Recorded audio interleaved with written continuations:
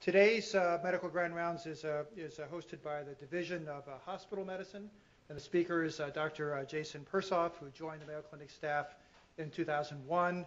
He's an assistant professor in the Mayo College of Medicine. His undergraduate and medical school training were at the University of Colorado, and then he's a graduate of both our internal medicine residency program and our chief medical residency program here at Mayo Clinic, Florida.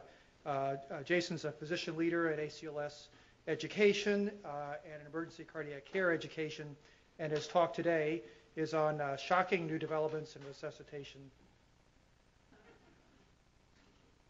Why compressions matter, drugs don't. I'll let you take care of it. Thanks, Ken. I appreciate it. Yeah, you saw Ken swallow when he had to admit that I was actually previously part of this training program, so all the quality is there. I like Mel's slides so much I'd like to use them. All right, so I did change it slightly today. My talk, for those of you who recently recertified in ACLS and BCLS, I'm afraid what's old is new again. Part of this is that I've been waiting, anticipating quite fervently the new guidelines, which will come out probably within minutes of me finishing talking, and therefore invalidating all of what is discussed today. You still get your CME credit, which is pretty good. So that's not too bad. So anybody know the movie I'm quoting and the title, Only Mostly Dead? Princess Bride, that's right. So I'm going to blave my way through this presentation for those of you who may remember. Yes, of course, that was Max from Princess Bride, who determined that our hero was only mostly dead. And then I did want to comment briefly that there's a lot of reasons why we have to have this particular talk. Now, many of you may wonder, why do we have to talk about resuscitation at all? And the reason is products like this. Welcome to America, Jimmy Dean pancakes and sausage on a stick with chocolate chips. Obviously very important to have that. So I know that most of you have had a chance to review your pretest, and actually the pretest that you all have, you don't have, don't worry. We'll go over the answers that all of you submitted.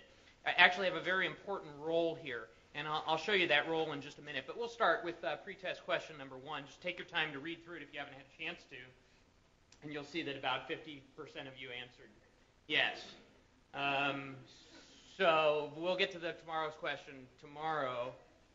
Now let me go to the other question, which was even more bizarre. I'm not sure how to interpret that. But the reason that I actually went through these two questions is the time that it took for you guys to read those and for me to post that was around 30 seconds. And what I'm going to argue for you today is those are 30 seconds of time lost.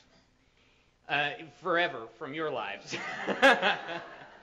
Which I find funny. But anyway, the reason I want to concentrate on time so much is even seemingly trivial things make a huge difference when we're talking about a cardiac arrest situation. And one of the things that we spend a lot of time doing is debating how we should next proceed. So somebody passes out in front of us and we do very poorly. What I'm going to try to do in this short period of time is emphasize what's important and where we're also going, and hopefully what the new guidelines will show, which I'll be wrong about. So the key here is those 30 seconds of having a small laugh, which I thought was funnier in my own office putting those slides together than you did, is actually time where life is lost. Very frequently when somebody goes into cardiac arrest in front of you, it's a very dramatic event, and people spend a lot of time checking to make sure the person's okay. Mind you, often the person is not okay, and if we don't act right away, we won't save them. Well, I'm only going to go through this briefly because I think it's always fascinating, but this is sort of a brief summary of the history of resuscitation. So chest compressions, just to be clear, were recommended as part of resuscitation about 4,000 years ago. There's a bundle of Egyptian papyri. There's even some hieroglyphics up in some tombs, and also there's references in the Judeo-Christian Bible. But of course, we don't remember things very long in medicine, so they were rediscovered again in the 18th century by Friedrich Maas, who published about his experience doing chest compressions and resuscitating somebody. But it fortunately was the case that the Dutch Humane Society picked up on the fact that this Friedrich Maas's wonderful find that closed chest compressions ended up resuscitating man, and they added it to a treatise of approximately 22 things that you can do whenever somebody actually goes into cardiac arrest in front of you. Of those 22 things, they recommended chest compressions with mouth-to-mouth ventilation. They also, unfortunately, recommended fumigation. Now, those of you who've been to my talks will know that I love this fact. Fumigation is a Native American form of resuscitation where you take a peace pipe, fill it with tobacco, light the tobacco on fire, and then stick the peace pipe in the patient's anus and blow, which is where we actually do get the term. That's where about as effective as blowing smoke. It's actually a form of resuscitation, and to me it's more, this is where you sort of sort the wheat from the chaff, because anybody who doesn't respond to fumigation is dead. In 1960, everyone got really excited again because suddenly somebody described closed chest compressions in man. This was Knickerbocker, Calvin, and Jude, which sounds more like a law firm. And they suddenly embraced this as a brand new strategy in medicine, but in fact has been around for 4,000 years. We still don't get it always right. All right, so what is going on right now in resuscitation? Well, the American Heart Association created an international liaison committee, which was tasked with finding the evidence behind resuscitation. And so they created the ACLS guidelines, which many of you will have been tortured with throughout the years, because really, as a learning endeavor, ACLS kind of sucks. Because what happens is you have to go to this class, you're not really there to learn anything, and so you sit through those classes so you can get a card that doesn't actually grant certification. It says that you sat there and listened to everything that was said, and there's your card, and you have to repeat the process every 2 years. Making things even worse was in 2000, the ACLS guidelines got unbelievably complicated with many if and then statements, making it even more difficult for those who were being targeted to learn about the ACLS guidelines to actually understand them.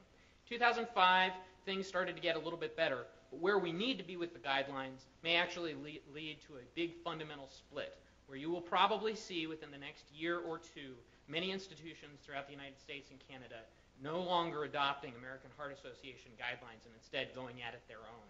And part of the reason is that it's gotten too complicated, and the message needs to be very short and to the point, like hopefully I'll be today. All right. So there are some big developments that have occurred in the past few years. The first is that we're going to be talking about compression-only chest compressions, which so far has not become the standard yet, but probably will soon, which is to say that we'll be getting rid of mouth-to-mouth.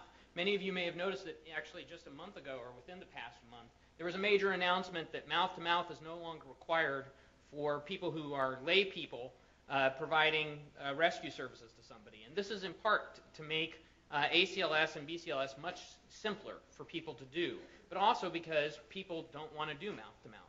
So there's also no fundamental reason that we should be doing much in the way of ventilations early on in resuscitation, and in fact, many people need to have a lot of background in how to properly secure an airway.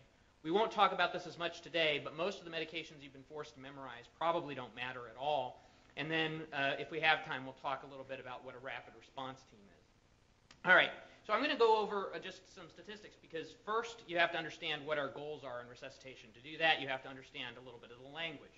But I always caution people that statistics, they can skew you in many different ways.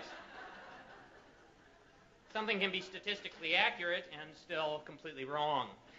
Do you guys remember when Ken Jennings was winning on Jeopardy? You guys don't. Okay. Yeah, one of the people answered, the answer was a Monopoly board has 4 of these. And so the other person rung in and said, what are corners? Which was actually the wrong answer. It's a right answer, but it's the wrong answer. Does anyone know what the right answer was? Yeah, it's railroad. What are railroads? So you all fail. Anyway, but so in many ways you can get the answer right and still get it wrong, and that's an example of that. So what we talk about is in resuscitation, we found out we're very good at doing one thing. We can bring anybody back from mostly dead, and we can keep them there for a very, very long time. Just long enough for the family to realize they all hate each other and can't decide what Mama actually ever said about what she wanted or not. The outcomes in resuscitation vary from death, which is fairly simple. I like resuscitation research because in many ways it's binary, dead or alive. I like that. But then we get it into a little bit more confusing with terms like return of spontaneous circulation, which is where somebody shouts out in the middle of the code, I think I feel a pulse. There's no specificity as to whose pulse they're feeling, and it may be their own. Then there's survival to hospital discharge, which as a hospitalist, I like. I want to reduce the time from, when this starts to the time of discharge, but that doesn't necessarily mean the patient's recovered. Our main goal is neurologically intact survival. There's a big push for this. How many of you remember high-dose epinephrine as a standard of care? Nobody. So anyway, that joke is gone. All right. But we used to be able to bring people back and keep them back. In fact, one of our former esteemed professors here, Steve Grinton, said, I can bring anybody back from the dead if you just give them enough bicarb epi. And that's true. We can, but they're still in the mostly dead state. So when we're talking about resuscitation, our goals have changed over the years. Our main goal now is neurologically intact resuscitation. It doesn't mean anything if we don't get the person back to being who they were to begin with. So how well do we do this? Well, I'm going to just crunch the numbers for you because it gets otherwise tedious. Surprisingly well. Actually, remarkably well. About 12% of the time when patients are in ventricular fibrillation or ventricular tachycardia, we are able to bring them back neurologically intact. Now, what's the definition of neurologically intact? Able to go on and assume their pre-morbid level of function, including potentially their employment. So, I mean, that's pretty good. That's where we would like people to be, ideally. There are days where I can't get up and actually maintain my own pre-level morbid. Anyway, I shouldn't admit that in front of my bosses. All right, but it's about 12%.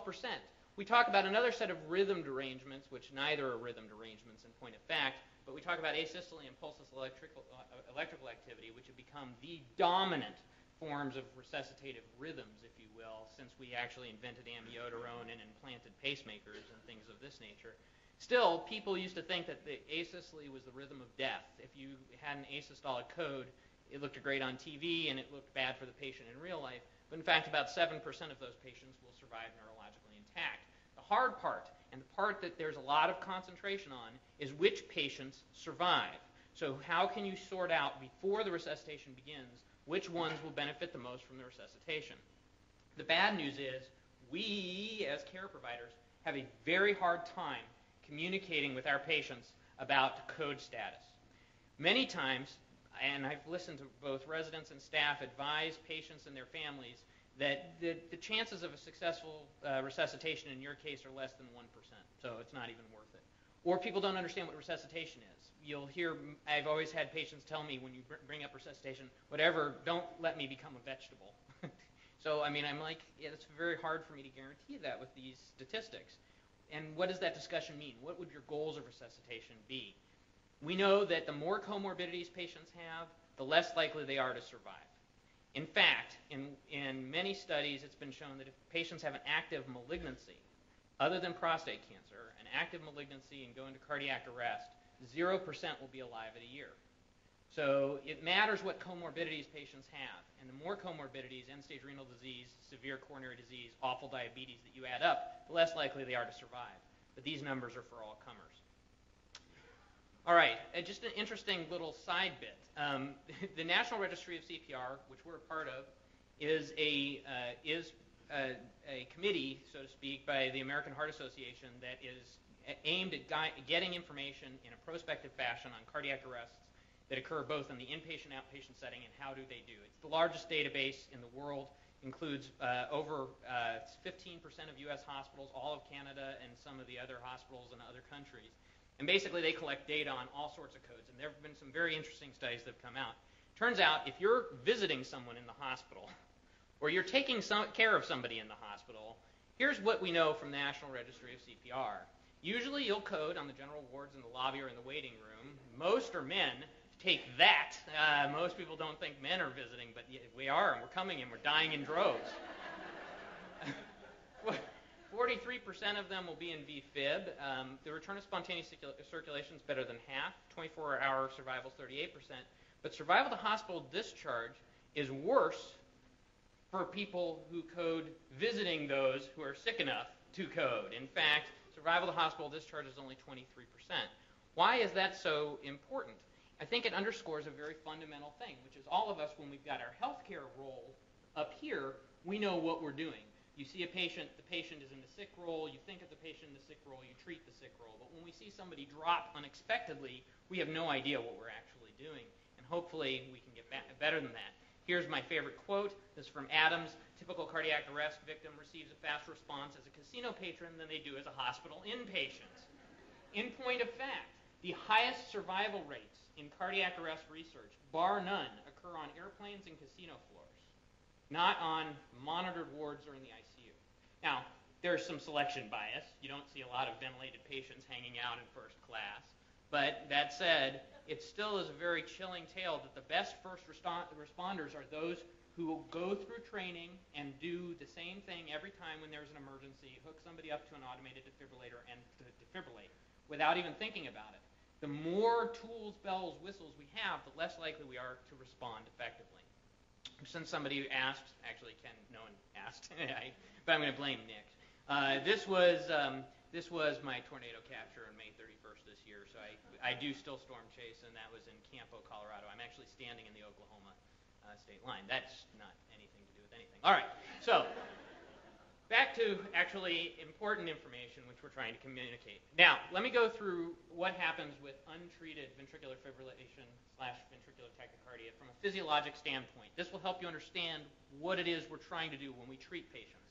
The first thing is, when patients go into a VFib VTach arrest, they enter a period known as the electrical phase. The electrical phase is the first 4 minutes of cardiac arrest. This is where everyone runs around and does things, but doesn't actually do anything. So everyone knows about my favorite story, but I love to tell it, so I'm going to anyway, because I'm old enough now that I can repeat myself, and people will nod and say, that's all right, it's just Jason, he's getting older. So there's a picture of a trauma cardiac arrest in a book called The Knife and Gun Club, which is a tale about a trauma center in Denver, Colorado, where I trained. And there's this beautiful, double sheet of trauma resuscitation, and there's people piling in there. It's a teaching center, so there's people with short white coats and long white coats, and people with no white coats. There's people sticking needles. There's people without needles. There's radiology. There's usually about 30 people in the room. This is a trauma cardiac arrest. And in the foreground, dutifully, working as hard as the person could work, is a medical student checking the patient's patellar reflexes, which weren't recorded in the caption, so I don't know what the outcome of those were. Why do I bring that up? Because, as a case in point, that is exactly what a lot of us end up doing on a cardiac arrest. There is an incredible amount of movement. There's an incredible amount of activity. Very little of it is directed at the patient, but the room is full and people are moving, and that's what's important, which usually leads to our failure in the first 4 minutes to get a defibrillator in the room and shock a patient. And in the meantime, while we're waiting, doing chest compressions. Everyone's afraid of hurting a patient, but in fact, we need to be getting at there fast, because if we wait, we enter the circulatory phase, which spans about 4 to 10 minutes. And this is where most of the time we start seeing team organization. And what happens is patients need to have chest compressions done for a period of time before their heart will be responsive to a shock. Unfortunately, many codes get organized in the metabolic phase, which is 10 plus minutes later on. Less a problem here where we have in-house intensivists, but at other institutions, this is a big issue where the ER doc is called up from whatever the ER doc is doing to actually run the code. So what happens is our team organization improves as time goes on. Unfortunately, by that point, it's going to be a lot more difficult to bring the brain back. And just to remind you, we're trying to resuscitate the brain, not the heart. All right, so what predicts us not bringing a patient back? Well, survival, what leads to non-survival is very predictable.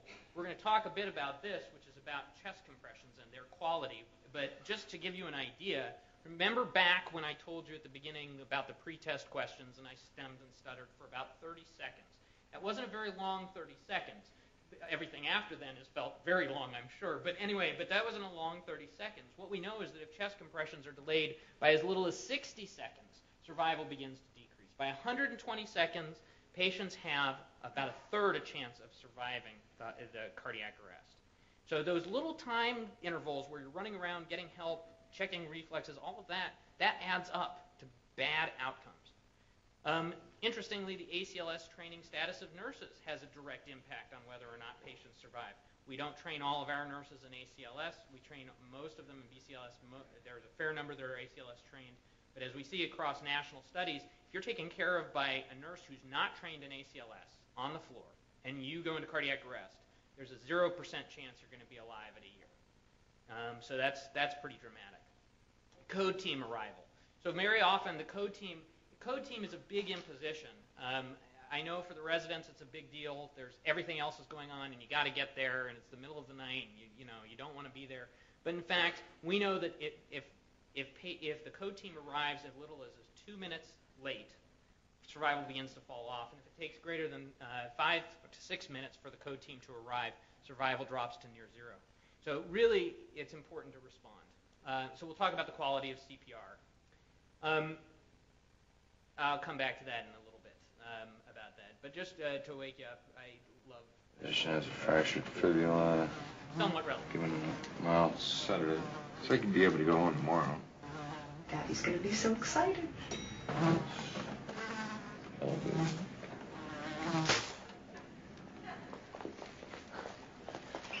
That killed him. But that was, did you see how on task he was? I mean, the defibrillator was in the room and he responded immediately. So I thought that was really good. So, how do we resuscitate patients? This is a very, if there's nothing else you take away from my talk, what I want you to take away is the following, okay? This is the whole talk right here. To resuscitate a patient, all right, it's the same thing as the tenets of a good marriage, okay? And they are: start now, push hard, pump fast, and have good recoil. That's not funny, is it? I apologize. No, the reason I want... And my wife says the code should last for more than 2 minutes. But anyway, I try to explain to her what clinical death is, but it doesn't make a difference. CPR, it goes over usually better, but I can feel the beaming eyes onto me. It was nice working here, folks. CPR, when it's done perfectly in laboratory conditions on people who really need cash, apparently, it only generates about a third of normal cardiac output, about 10 to 15% of normal cerebral blood flow, and only 1 to 5% of normal cardiac blood flow. That's when chest compressions are done perfectly. And I'll show you exactly how imperfectly we do them in a moment. That's the whole core of making somebody beat their heart for them so that they can maintain their brain. Requires you to push hard. Now, we used to say push to about 1.5 to 2 inch depth.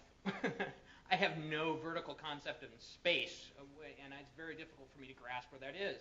So push as hard as you can. There really is no such thing as too far. I suppose if the vertebrae pop out the back of the skin, then you've gone too far, but most of the time that's not an issue. Pump fast. It matters how many compressions per minute the patient gets. Not just how fast those compressions are given, but how many per minute. Interruptions to change rescuers, interruptions to bag a patient, interruptions to intubate, all count against the number of compressions you get per minute. So you have to do them fast, and you have to have good recoil. All of us have been on the code where somebody wants to really be the studly guy who's there, it's no problem, I've got this, and they start doing the compressions, and they're moving into it, and then very slowly it becomes something like this. Go faster. Harder. And that's what their compressions are. The reality is you've got to be able to push down and come up, and that requires bending at the waist and being over the patient. Some of our patients, it's very hard with my wingspan to actually reach where I need to do the chest compressions. So you need to get a lift in many cases. You need to get the bed down. If patients are on floating mattresses, you need to there's a little code tab on the bottom to deflate them so you're not just ricocheting them back and forth in the air. But if you take away nothing else, these are the tenets of good compressions, and they should be instituted immediately. Why immediately? Well, when they rolled out AEDs with automated defibrillators to the Seattle EMS back in the 1990s, they found that in the pilot study where AEDs were used to resuscitate victims of cardiac arrest, the survival rates were incredible.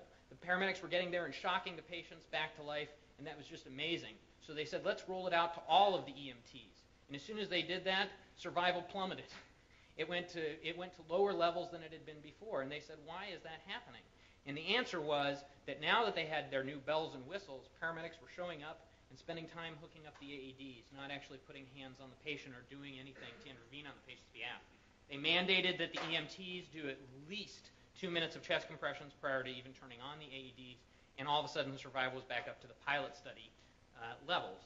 This is how important compressions are, even more so than even worrying about shocking, but we'll talk about that. I'm going to go over this very briefly. I usually go into this in much more detail, but here's the bottom line. How do I know when to start chest compressions? The answer is I've got no good answer for you. because we suck at actually checking the pulse. That's right. If it comes to us checking patients' pulses, we're only accurate 65% of the time. The study that was done was very elegant, and basically it took patients who were on bypass machines, who basically have no systolic or diastolic blood pressure, but a mean arterial pressure, and tasked people with saying whether or not the patients actually had a pulse. Well, unfortunately, many times they felt pulses when there weren't any there, or they didn't feel pulses when there was one there, and you can imagine this was in a very non-pressured sort of circumstance. Now imagine mom just collapsed, there's 40 family members screaming, there's a med student running in with the reflex hammer, and you've got to try and figure out if the patient's got a pulse or not. Very, very difficult to do in real clinical circumstance. So this was published, and everyone said, phooey, but this was repeated again in a separate study, but this time in a pediatric population, not necessarily as applicable, still showing that we have a greater than 20% deficit in our accuracy on identifying pulse checks in non-emergency situations. This leads to what is called clinically futile cycles, which is, does the patient have a pulse? Don't they have a pulse? I'm not sure. Can you check a pulse? Did you feel the pulse? I didn't feel the pulse. Do you know if that's the pulse? I don't know. And this goes on and on and on, when in fact there should be intervention. So one of the biggest deficits that I have as an instructor and as a clinician is I don't have a good answer for you when you should begin compressions. But if somebody looks dead, they are dead until they say ow. If somebody collapses in front of you, does not appear to be conscious, does not appear to be perfusing well, has agonal rhythm or agonal breathing, or you're just not really sure, you are far better off starting chest compressions and calling the code and sort of seeing where things are when everyone gets there, than to wait and hem and haw. Remember the 30 seconds at the beginning of this talk. All right. So what about when you actually do start compressions? Does speed matter? Well, I told you the total number of compressions per minute matters. And that's, again, averaged over the number of compressions during a code over the number of minutes the code lasts. This was data from Benabella that showed that if we look at average compressions per minute, in other words, factoring in the whole resuscitation, once we dropped down below 87 compressions per minute, return of spontaneous circulation dropped off substantially. And then there's this data, which came from WIC, which showed that the compressions that were being done, 42% of them, the people were riding the chest. They liked that first compression so much, they didn't want to come back up. They just stayed there. No compressions in this study on human subjects were too deep. So whatever we think we're pushing too far, we're actually probably not. But 62% of the time, the compressions were too shallow. So we've committed the big sins of not going fast enough, not going deep enough, and not pushing hard enough. And there's another factor to this. Where does time matter? Compressions are so important that we know that the longer we are not compressing the chest, the less likely we are to actually successfully defibrillate patients. We talk about hands-off interval, the delay in seconds from the time that the chest compressions are stopped and the paddles are put up against the chest and we shock and charge and then deliver the shock. If we get those paddles charged up before we put them on the patient's chest, say clear and then put the paddles directly on the patient and shock the patient with less than 3 seconds between when that last compression occurs and when the shock occurs, we have a high return of spontaneous circulation. But as it is, it usually takes greater than 20 seconds for us to actually make that conversion, and it can be even longer. Many of you have wondered, why don't we have automated defibrillators as the standard in the hospital? So for example, in the hospital, we still have manual defibrillators that can be turned into automated defibrillators. Why do we still have manual ones?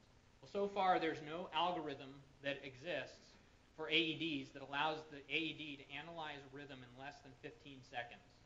So what happens is you stop doing chest compressions, your hands are off the patient, the AED is monitoring, and then delivers the shock. In an ideal world, we're delivering those shocks as quickly as possible. So I don't mean to beat a dead horse, but I absolutely love that graphic. How do we know this matters? Well, this is from an anesthesia record. What you see is very poor choice of colors, is yellow over green, so very easy to see. This is a patient in cardiac arrest. Each of those beats that you see is a chest compression. And the yellow line, which is the upper line, shows the systolic and systemic blood pressures. As each compression occurs, the blood pressure goes up a little more, and the right atrial pressure goes down a little more. All of this suggests that the heart is working better with each chest compression that we do. But as you notice, as soon as they stop chest compressions, all of those physiological benefits are lost within seconds. All right, now, I will make a couple more comments about shocking because I think this is also very important. We also know there's a combined message here that not only do we need to do chest compressions well and rapidly, but we need to shock patients as fast as possible too. It turns out that the longer we wait from the beginning of the code to shocking a patient, the less likely they are to survive to hospital discharge. This has led to a very interesting and phenomenal experiment that was carried out last year. So, the question becomes, if I'm attached to the patient and somebody shocks the patient, do I get shocked? And to answer this, several European centers thought this would be interesting to look at, whether or not we could just throw rescuers on top of patients and shock patients and see if anything bad happens. After all, the FDA only has 52 case reports of anybody as a rescuer ever being injured by paddles. And it turns out, of those, 45 of them were jokes or pranks played on friends or colleagues. Great friends. So narrow it down, there's less than 10 reports ever that anyone has ever been hurt by these paddles by coming in contact with the patient. So the European Resuscitation Council sponsored a study that said, let's go ahead and on patients who are scheduled for routine defibrillation of atrial fibrillation, which usually has lower currents involved than full shock, let's go ahead and have them put their hands over the pads while their cardiologist, standing clear, is shocking the patient. And then they said, that's not good enough. Let's attach a lead from the defibrillator to the volunteer onto their skin, and let's see what happens. Well, no one died, and that's the good news. So they said, God, that's fantastic. Since no one died, we're going to recommend the following. And this is where the European Council may break soon with the American Heart Association. So what you see up here are the old approaches, the ERC and the AHA approaches, which basically those green lines are compressions. Blue line is time spent for rhythm analysis, then defibrillation, charging, and then delivering the charge. You'll notice there's no green lines on the upper two when that little electrical bolt appears. But you'll notice that during that third one it was, we'll analyze the rhythm while we're there, not sure, keep shocking, go ahead and deliver the shock, don't worry about the rescuers, surprise, okay, keep moving on. And that, my friends, is probably what we're going to be seeing in the not-too-distant future. If not, I can't wait for that. That's going to be very slow to implement is what that's going to be. That's going to be one of those physician-level directives. Well, it says the nurses are supposed to do this. Yeah, and we'll be monitoring this very carefully over the next few years. Make sure there's no long-term side effects. Your colleague goes twitching down the hall. Anyway. That's the only mystery portion of the question is how do they analyze the rhythm? And there is that little piece that's missing. Currently, there is newer technology that has come out with defibrillator pads that are able to zero out based on acceleration the chest compressions. So you can actually get a background rhythm while somebody's doing chest compressions. Do we have that? No. Are we doing this bottom one yet? No. But they're very inexpensive. You could actually just pick them up at Publix. I'm going to skip over most of this slide, but I want to call attention to a disparity in healthcare because I think it's very important, which is the National Registry of CPR, which has recorded over 200,000 cardiac arrests, continues to add zeros to their p-value on delays in defibrillation of patients who are identified as African American. So blacks get shocked less frequently and less rapidly than non-blacks. Now, I'm not going to try and argue how the data are aggregated. When a patient gets admitted, their race is either disclosed or chosen by the patient, so you get into the same issues that we've had with censuses in the past. But I think it's very important to note this has not gone away. It doesn't matter how small a piece of the pie you look at. Is it the southeast portion of the United States? Is it the entire United States? Is it just Canada? Everywhere the statistics are the same. We don't shock blacks as fast. What do I do with that information? I don't know. I think, again, it underscores the fact that there are continued healthcare disparities. Since electricity and chest compressions are the only two things that work for resuscitation, we need to take a close look at what our practices are.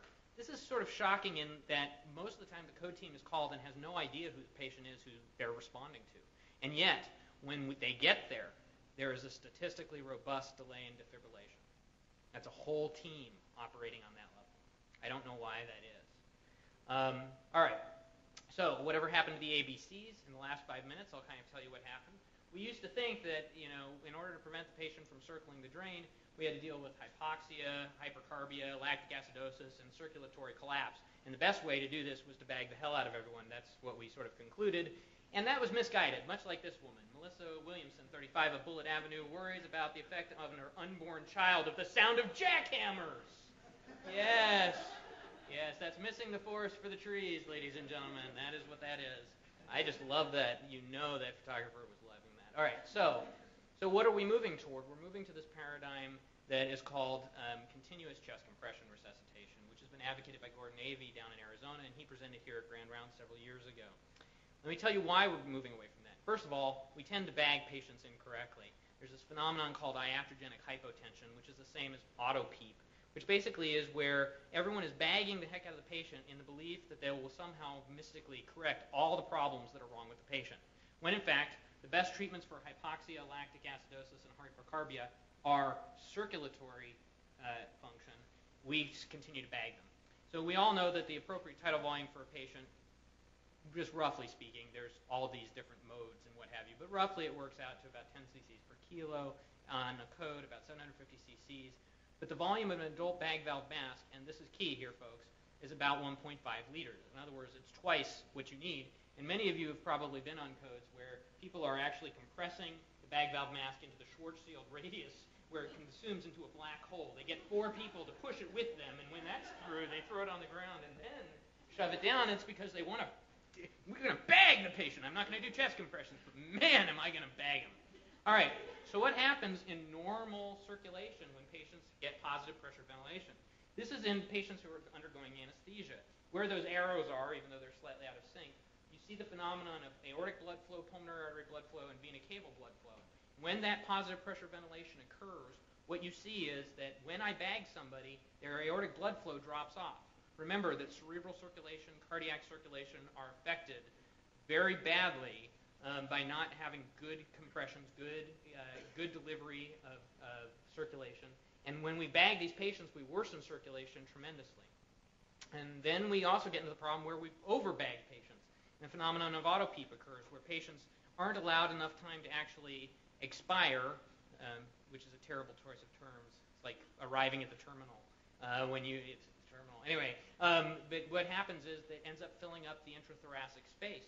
We know from real life resuscitation that almost 2/3 of the time the rate of ventilations is exceeded in humans, and this results in the intrathoracic pressures going up, decreased coronary perfusion pressures, and lower survival. So what do we need to do? How should we bag patients? Well, this is a cross-section of the average Mayo patient with his tongue back against the back of his throat, and apparently a head dropping off into the distance. We can tilt the patient's head back to open up the airway and deliver bag valve masks, ventilations, but perhaps even better than that is the placement of an oral airway, not an aggressive airway. An aggressive airway should only be undertaken by the intensivists or anesthesiologists and are less important during the first few minutes of a code. All right, so I'm going to go ahead and move forward just in terms of time. The key here is if you can bag a patient, there's no rush to intubate. Remember that if you're spending time intubating, you're also not spending time doing chest compressions, and it's the chest compressions that ultimately matter. All right, so I'm going to go ahead and I don't have enough time right now to go through hypothermia due to time limitations, but I do want to mention one other thing, which has to do with bagging patients. One of the reasons I want you guys to get away from trying to mess with the airway too much is, in fact, many patients during a cardiac arrest will be gasping. They will actually gasp. And it turns out that gasping is a potent physiologic phenomenon that occurs in an agonal patient. But it also turns out that it has several positive physiologic effects. Not only does it cause a forceful agonal respiration, it's a marker of improved prognosis, improved cerebral and intracoronary blood flow, and it helps maintain upper airway patency. When you put the bag valve mask over a patient's face when they're agonally breathing, you're basically suffocating them. That's what you're doing, and that we don't want to do. So what the middle ground is that we'll probably see in the new guidelines coming out is placement of a non-rebreather mask during the first few minutes of a code to eventually allow anesthesia or critical care to properly intubate the patient. All right, so I'll close with this because we've all seen it, but it's so damn funny. And no, that's not my cat. So wait for it. There it is. All right, one more time. I know, it's good. So I'll take any questions that anybody has at this point. Yeah, I'll probably have to just switch this off that because you guys are enamored of that. It's good though. I like that. Any questions? All right, thank you for your time.